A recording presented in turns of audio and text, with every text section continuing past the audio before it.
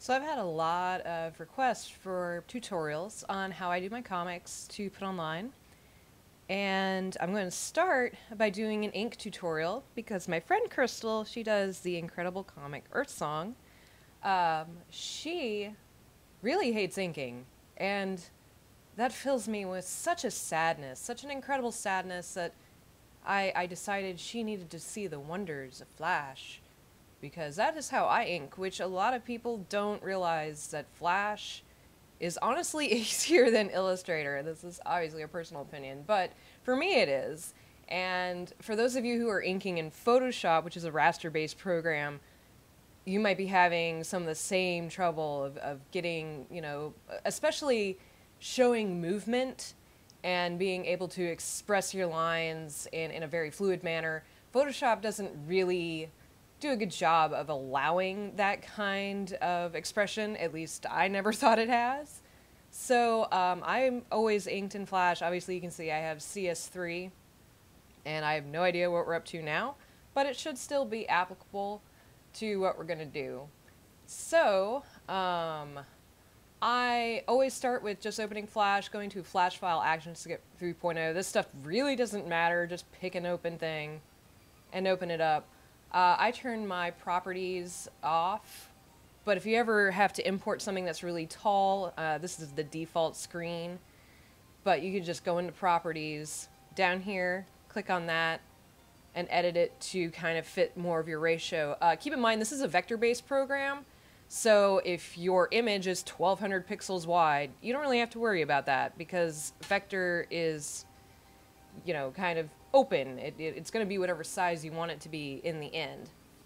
So anyway, I close all that because I like having as much screen as I possibly can. I import, just go to File, Import, Import to Stage, and it's going to take you to your folder.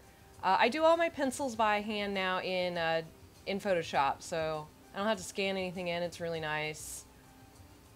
I'm going to do a page or a panel from 103.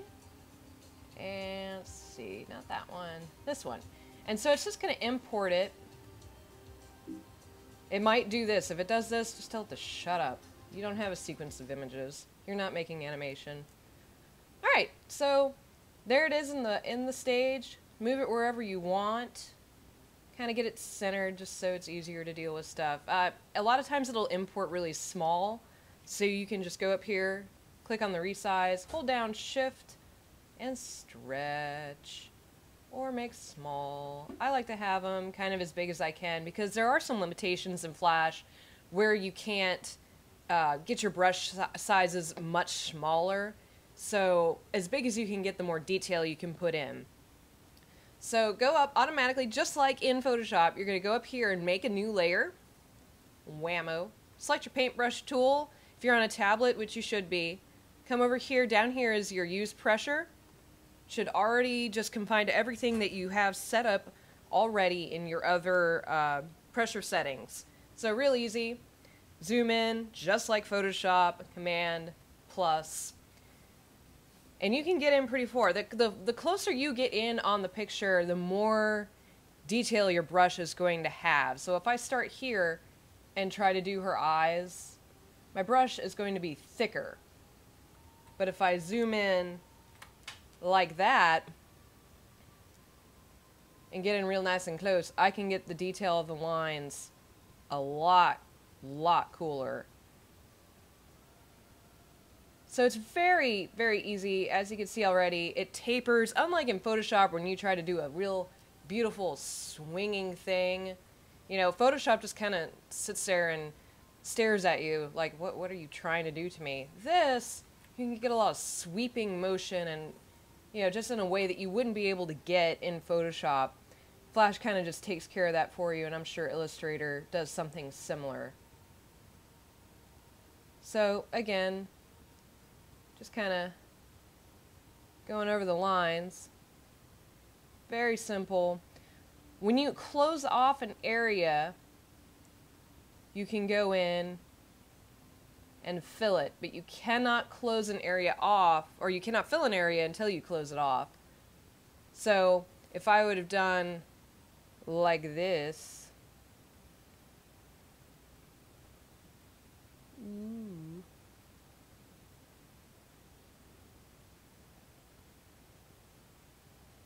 and tried to close that off, it's not going to let me. And what's really cool about this, if you're doing a heavy ink style or using a lot of black in your comics, this will help you find all the holes and places that you miss, which I always have a ton of because I'm not paying attention to what I'm doing half the time. So I usually leave that stuff open because hair is unpredictable. And I'll go back in and I'll erase it later.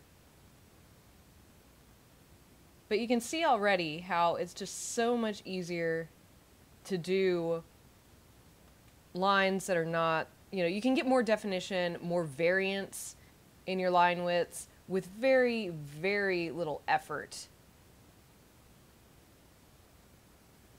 And if you have something like that, that's not very clean and not very sharp, just go in and erase it. Same up here. Go in and erase it. Very easy. Very, very easy. So, the place that I find the most helpful with this as a program is actually doing hair. Because in Photoshop, like I said to start out with, see, I didn't like that. You still have all your Control Z. In fact, you have more Control Z power in Flash than you do in good old PS. Unless you've gone in and edited that, which you're eating a ton of memory. By all means, if your machine can handle it. One thing that you want to be careful of in Flash is if you try to make a corner, it's going to automatically try to smooth that out. So say if I did this, sometimes it's going to do just kind of weird. It's going to look strange. So I try to make my corners by connecting. So that way you also can do the line variance and put your pressures where you really want to put them instead of having single stroke commitment. So that's the start of it. When I do hair, I try to zoom out so I can get longer breadths of inking. I start at the bottom, personally, most of the time. That way I can get that to be lighter and this to be heavier because I want my beautiful wispy ends. The thing that is a limitation, it is a little bit harder to connect lines. So in Photoshop, you can sit in there and just, you know, and you'll notice they don't match in that case. But this, I feel like this just takes practice and just finding where you want it to be and exactly what you want it to do. But it's still very fast. I can sit here and do this for 20 minutes and really, you know, make a lot more progress than I would have made in Photoshop. So this is where I notice it the most. And I'm lenient with my line art, so if that's where I thought the hair was going to be, it's probably not going to end up there. Now this I haven't overlapped, so I'm just going to come in and clean it up real quick.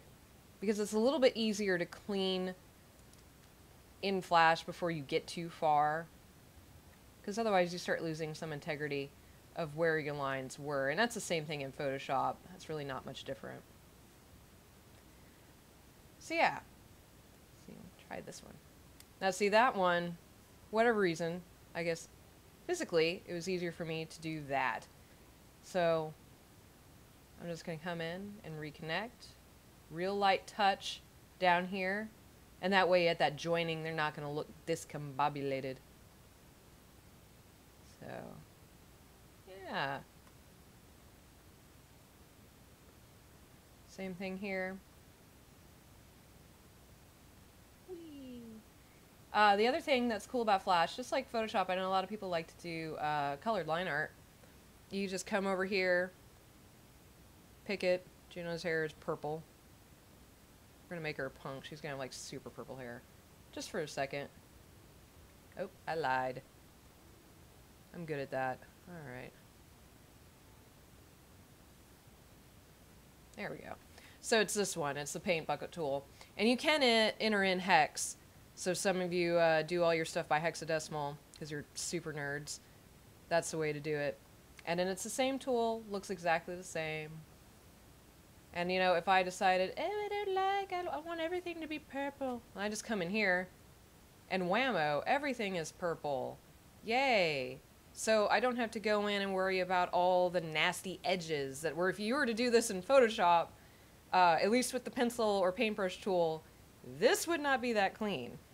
So, and if, say, I just wanted to have her hair be purple, well, I just go back in here, kind of erase my connections to where she meets up with her eyes.